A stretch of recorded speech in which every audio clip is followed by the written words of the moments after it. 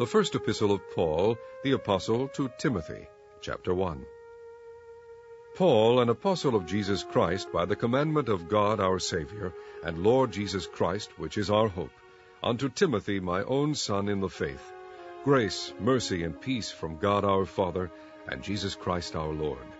As I besought thee to abide still at Ephesus, when I went into Macedonia, that thou mightest charge some that they teach no other doctrine, neither give heed to fables and endless genealogies, which minister questions rather than godly edifying, which is in faith, so do. Now the end of the commandment is charity out of a pure heart, and of a good conscience, and of faith unfeigned, from which some, having swerved, have turned aside unto vain jangling, desiring to be teachers of the law, understanding neither what they say nor whereof they affirm. But we know that the law is good, if a man use it lawfully, knowing this, that the law is not made for a righteous man, but for the lawless and disobedient, for the ungodly and for sinners, for unholy and profane, for murderers of fathers and murderers of mothers, for manslayers, for whoremongers, for them that defile themselves with mankind, for men-stealers, for liars, for perjured persons, and if there be any other thing that is contrary to sound doctrine, according to the glorious gospel of the blessed God, which was committed to my trust. And I thank Christ Jesus our Lord, who hath enabled me, for that he counted me faithful, putting me into the ministry, who was before a blasphemer, and a persecutor, and injurious. But I obtained mercy, because I did it ignorantly in unbelief. And the grace of our Lord was exceeding abundant with faith, and love which is in Christ Jesus. This is a faithful saying, and worthy of all acceptation, that Christ Jesus came into the world to save sinners, of whom I am chief.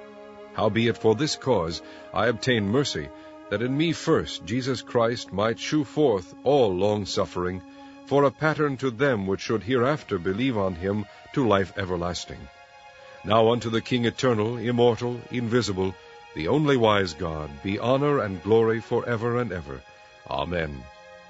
This charge I commit unto thee, son Timothy, according to the prophecies which went before on thee, that thou by them mightest war a good warfare, holding faith, and a good conscience, which some, having put away concerning faith, have made shipwreck, of whom is Hymenaeus and Alexander, whom I have delivered unto Satan, that they may learn not to blaspheme.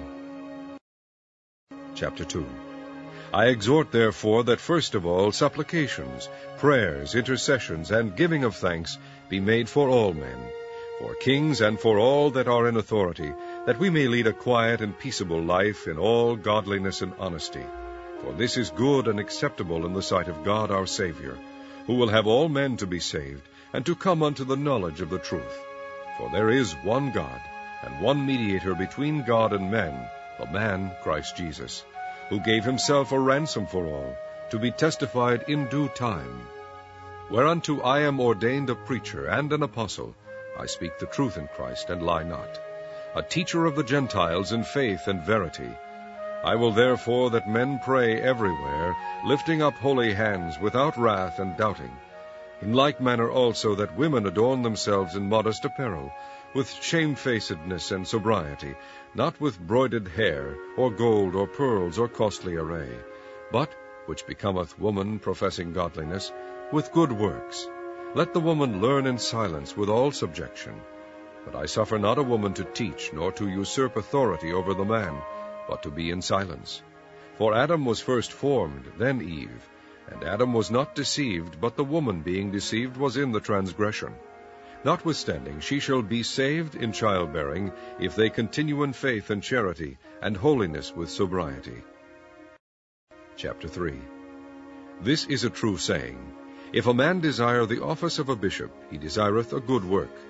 A bishop then must be blameless, the husband of one wife, vigilant, sober, of good behavior, given to hospitality, apt to teach, not given to wine, no striker, not greedy of filthy lucre, but patient, not a brawler, not covetous, one that ruleth well his own house, having his children in subjection with all gravity. For if a man know not how to rule his own house, how shall he take care of the church of God?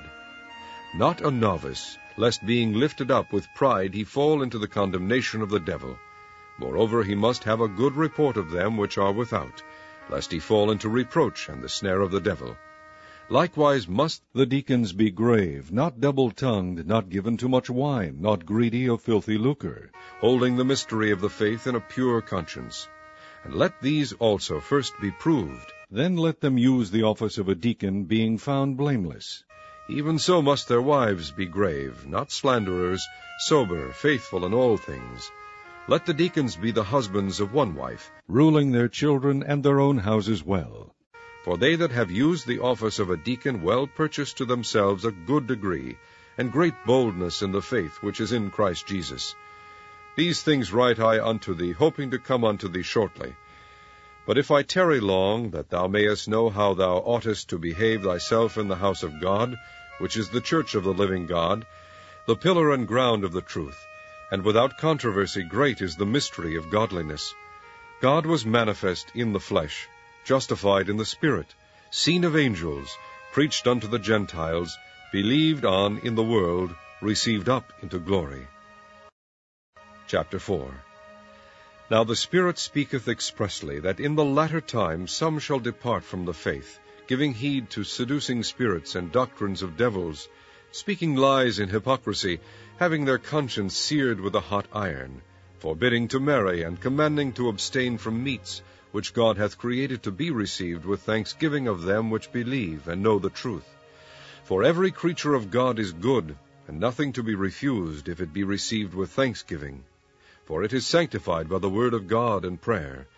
If thou put the brethren in remembrance of these things, thou shalt be a good minister of Jesus Christ, nourished up in the words of faith and of good doctrine, whereunto thou hast attained. But refuse profane and old wives' fables, and exercise thyself rather unto godliness. For bodily exercise profiteth little, but godliness is profitable unto all things, having promise of the life that now is, and of that which is to come. This is a faithful saying, and worthy of all acceptation. For therefore we both labor and suffer reproach, because we trust in the living God, who is the Savior of all men, especially of those that believe. These things command and teach. Let no man despise thy youth, but be thou an example of the believers in word, in conversation, in charity, in spirit, in faith, in purity, till I come. Give attendance to reading, to exhortation, to doctrine. Neglect not the gift that is in thee, which was given thee by prophecy, with the laying on of the hands of the presbytery. Meditate upon these things, give thyself wholly to them, that thy profiting may appear to all. Take heed unto thyself, and unto the doctrine, continue in them, for in doing this thou shalt both save thyself, and them that hear thee. Chapter 5. Rebuke not an elder, but entreat him as a father, and the younger men as brethren, the elder woman as mothers, the younger as sisters, with all purity. Honor widows that are widows indeed. But if any widow have children or nephews, let them learn first to shew piety at home, and to requite their parents, for that is good and acceptable before God. Now she that is a widow indeed and desolate trusteth in God, and continueth in supplications and prayers night and day. But she that liveth in pleasure is dead while she liveth. And these things give in charge, that they may be blameless. But if any provide not for his own, and specially for those of his own house, he hath denied the faith, and is worse than an infidel. Let not a widow be taken into the number under 60 years old, having been the wife of one man, well reported of for good works, if she have brought up children, if she have lodged strangers, if she have washed the saints' feet, if she have relieved the afflicted, if she have diligently followed every good work. But the younger widows refuse, for when they have begun to wax wanton against Christ, they will marry, having damnation because they have cast off their first faith. And withal they learn to be idle, wandering about from house to house, and not only idle, but tattlers also, and busybodies, speaking things which they ought not.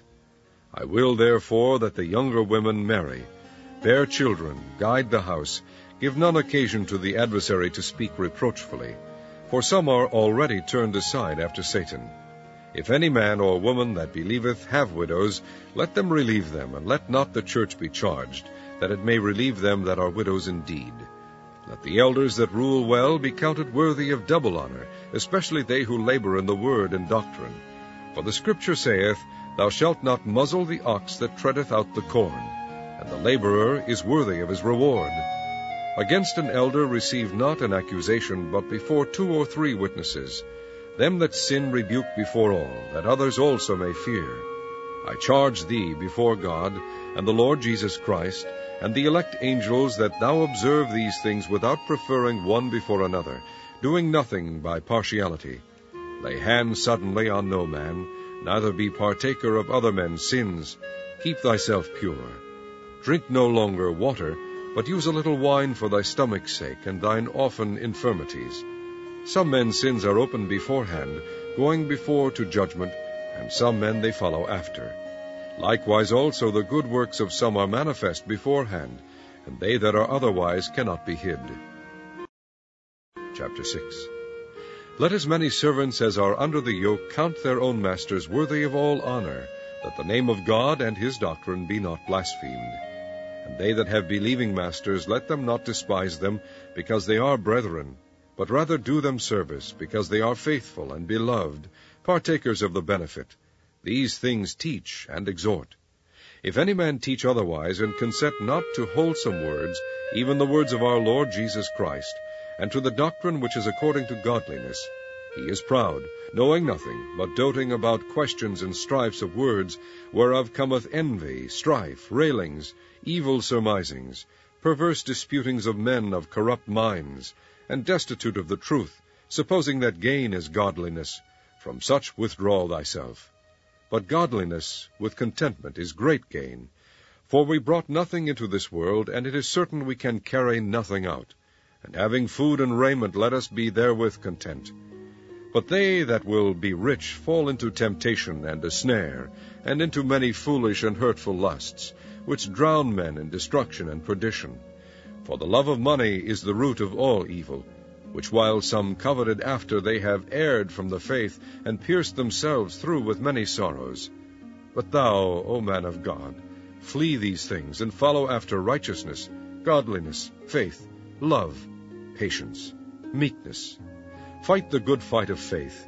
Lay hold on eternal life, whereunto thou art also called, and hast professed a good profession before many witnesses.